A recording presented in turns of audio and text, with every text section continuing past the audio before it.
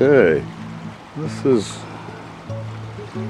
the incredibly charming War Memorial Park Zone in West Bridgewater, part of something that's called the Nunkatusset Gateway. Completely beautiful stonework. The Bay Circuit sort of passes this. There's an array of these little pocket parks that are worthy of greater exploration in West Bridgewater and Bridgewater. So we're going to take a look at this one and maybe get to another one, or maybe we'll wait till spring. It's really kind of like an urban park. Let's work our way along some of the features. They've set it up so the river gets diverted through this elaborate array of millwork canals. It's like something out of a Kurosawa movie, Dreams, the water wheel sequence. It's about as close as the Commonwealth gets to it.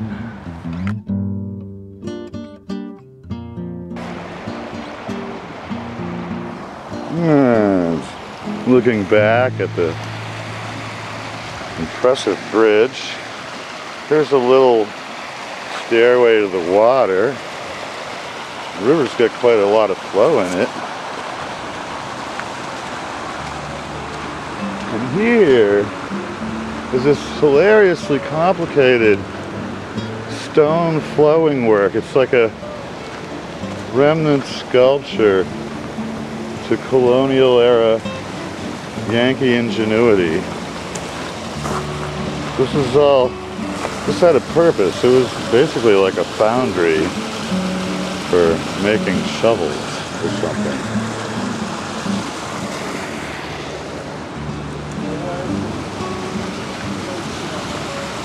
And you can see all this flow coming out of a couple of different spots.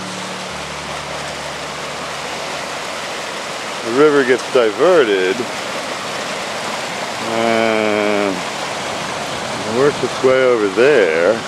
It's become a remarkable water sculpture, but really it had a practical purpose at one time, I'm sure. Look at the life in that sluiceway.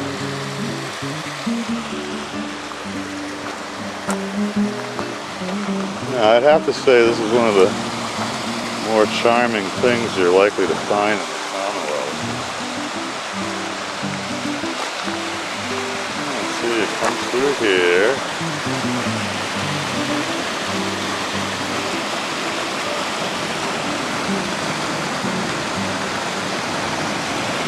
Really an elegant old stonework. And so then after examining these wonderful roaring sluiceways, here's another one diverting over this way. God, what were they thinking?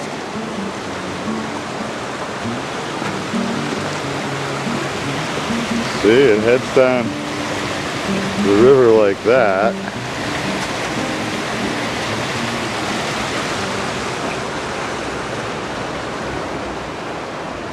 And there's the diversion. And yet another flow diversion over there.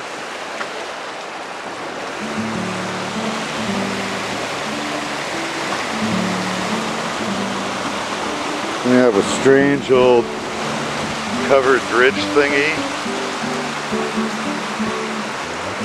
Yeah, I don't think there's really another place quite like this in the Commonwealth. Again, I keep thinking of Kurosawa.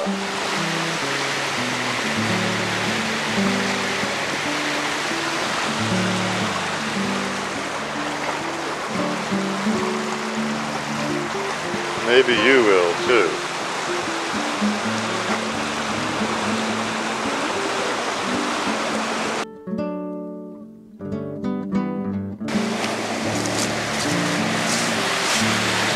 So yeah, it careens down along this way. Yet another joining of the river, almost like a mandala or some such thing. This has got to be the pride and joy of this community. It's pretty impressive.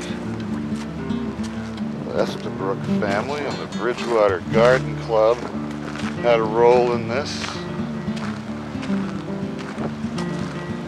This could be the Yankee equivalent of a English garden folly.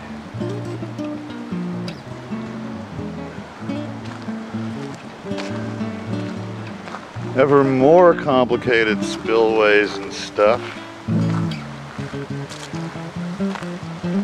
Yeah, this is a place for ceremonies or something. Look at the stonework over here.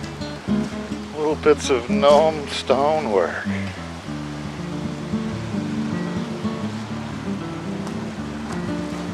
There's another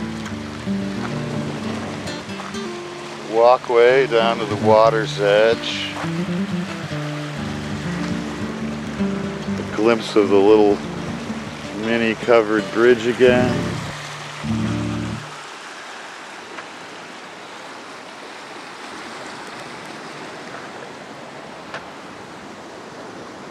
A little well, a wishing well. It's like a Fantasia. It's hilarious.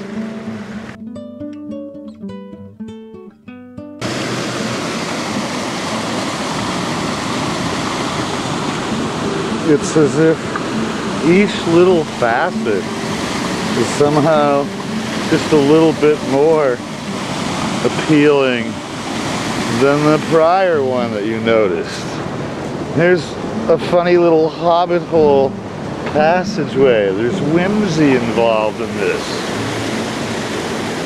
A strange kind of late 19th century whimsy almost.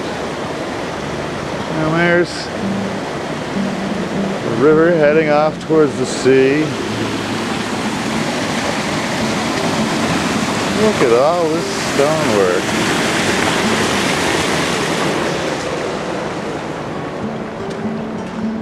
And you eventually make a round through here. And there are even more relics.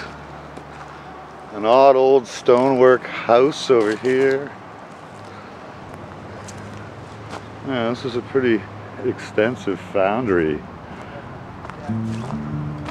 or something at one time.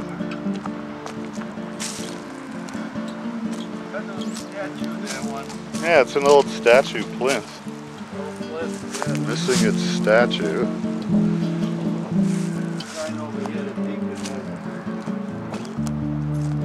Yeah, there's all kinds of weird relics. Well, they really covered this area.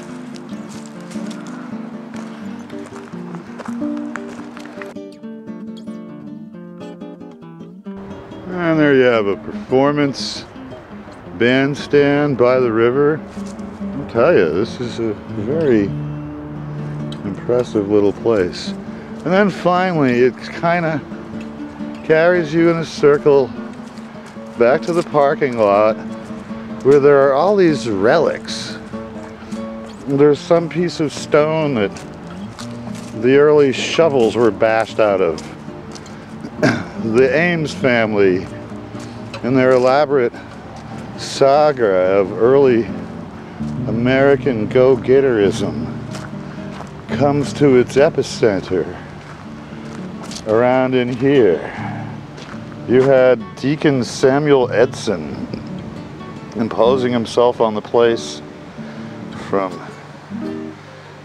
Miles Standish. He was one of the 56 shareholders and a major pest in the Puritan church, heart be still.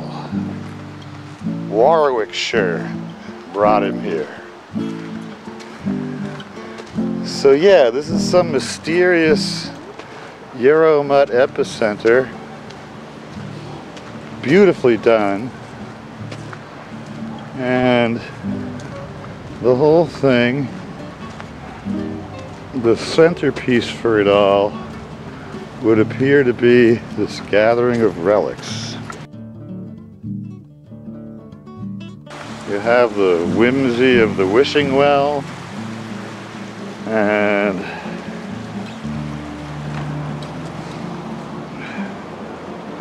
a bunch of stuff over here.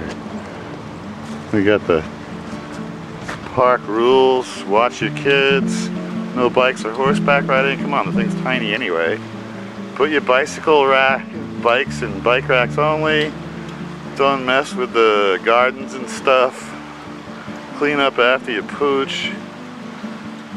Open fires by permit only and get out of here after sunset.